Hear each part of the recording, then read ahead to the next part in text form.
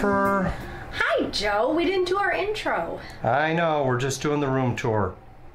Not much of a room. No, it's really small. So we are at the Palmer House in Chicago, Illinois on Monroe Street. Yeah. And the hotel itself is I think it's a historic landmark. Yes. And it's very bougie and very beautiful, but the rooms are very tiny, and the Palmer House is owned by Hilton. Yes.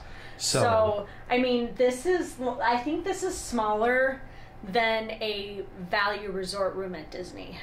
Yes. It's pretty tiny. It's pretty tiny. The bathroom is nicer, but the room itself, I think, is smaller. Okay, let's do a quick tour. Okay. So, here's the door. You come in.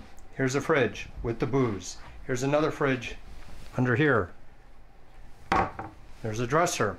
There's a TV. There's an ice bucket. There's a lamp. There's a phone. There's the bed. Over here we have Jen's suitcase with her tiki umbrella, tiki room umbrella. There's a picture. There's a closet. We don't need to show you what's in the closet. There's Joe. There's a desk. There's a nightstand. There's a lamp. There's the toilet. There's the bathroom. It is a nice bathroom. It's a good sized bathroom. I like the wallpaper. Yeah, wallpaper's kind of cool. There's a tub. There's verbena and lavender. Oh, that looks pretty cool. Just noticed that picture. So I guess the highlight of the room is the bathroom. And then, look, you can see Jen and Joe.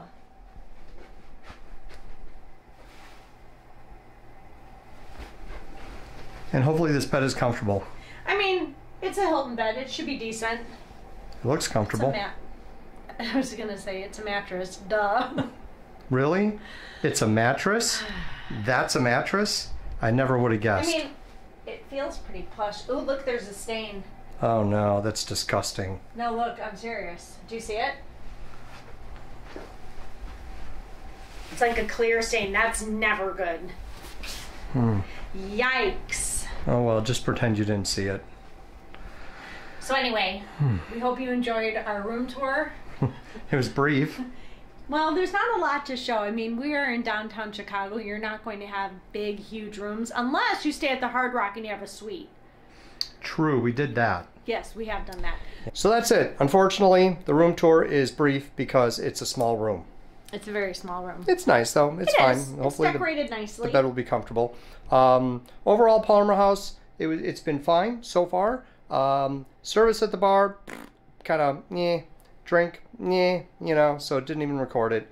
But, you know, we're here. We had a nice evening with everything that we did. Just right across the street, well, not right across the street, but just a block away, you have Michigan Avenue and Millennium Park and the Bean and all of that good stuff. So definitely good times. So if you're in Chicago, if you want just a weekend away, this might be something kind of fun to do. Hotel itself is expensive, but it's Chicago. Parking overnight is $52 unless you valet it, then and it's $75. Yeah. $75.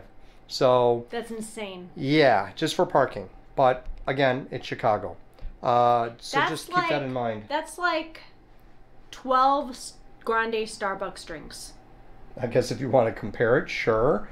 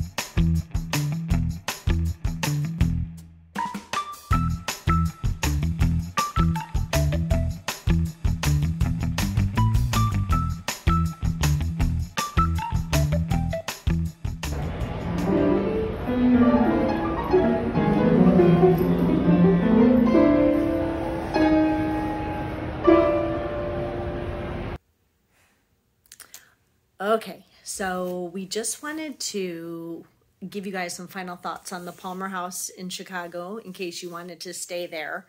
It is one of the top ranked hotels in downtown Chicago. Very historic. It's Very been there historic. a long time. Very luxurious.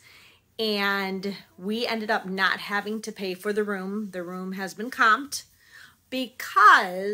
not because they did something special for us, which it was very nice of them to comp the room for us, but they did it because when we got back to our room, we noticed we did not have a TV remote. So being technologically challenged, I called the front desk because there was also an iPad in the room, a tablet. So I thought, oh, maybe somehow you can program the TV on the tablet and I'm just not getting it. So I called the front desk and they're like, no, you should have a remote in your room. Can we bring one up? I'm like, no, it's 9:15 and we're tired and we're going to bed. Yep, it was a Thursday night in downtown Chicago and we went to bed early. Well, you know, I had been up since 3:45, so I'm going to use that as an excuse. But so then the second thing, I went to take a shower and I couldn't get the shower head to turn on.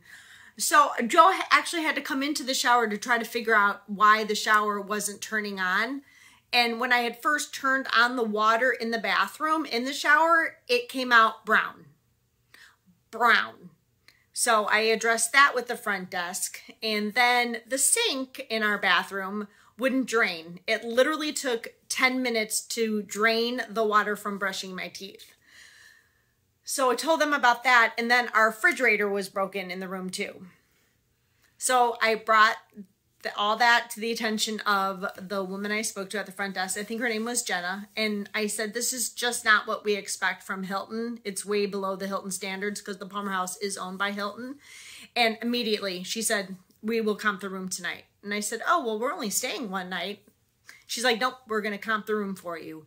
Yeah. So that was greatly appreciated. Would we stay there again? We talked about it and we probably would, just because the location is so great. Yeah. It's within walking distance of everything. Yeah, it's I mean, so much. It's on Monroe and basically between Wabash and Michigan Avenue. So you go out on the Monroe side, you can go either way, Wabash. There's Miller's Pub, which we went there for lunch. That's a separate video we did on Miller's Pub.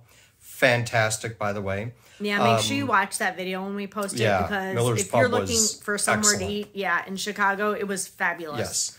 Going, up to Michigan Avenue, right across the street, there's Millennium Park. And I did a little bit there, which I'm including here, but Millennium Park is really lovely, very, very nice, with the bean. And it just, there's a lot to do in that area.